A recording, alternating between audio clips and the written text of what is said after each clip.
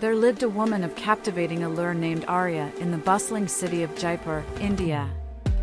Arya was a vision of elegance, her long, flowing saris adorned with intricate patterns that mirrored the rich tapestry of her culture. Her almond-shaped eyes, shaded with kohl, held a mysterious depth that left many enchanted. Arya's days were spent in the vibrant markets of Jaipur, where the scent of spices and the vibrant hues of fabrics filled the air. She moved gracefully through the crowded bazaars, her presence turning heads and leaving an indelible impression. Her choice of jewelry, a harmonious blend of traditional and contemporary pieces, spoke volumes about her refined taste. In the evenings, Arya frequented the city's cultural events, showcasing her passion for the arts.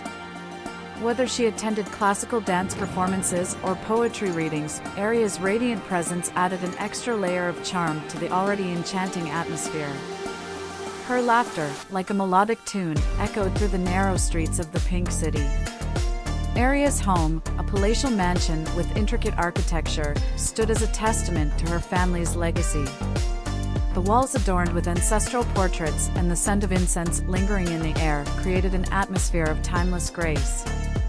Arya's hospitality was renowned, and her gatherings were sought after, becoming a melting pot of tradition and modernity.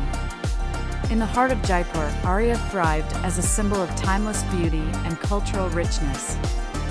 Her elegance transcended boundaries, making her not just a woman of the city but an embodiment of the spirit of India itself.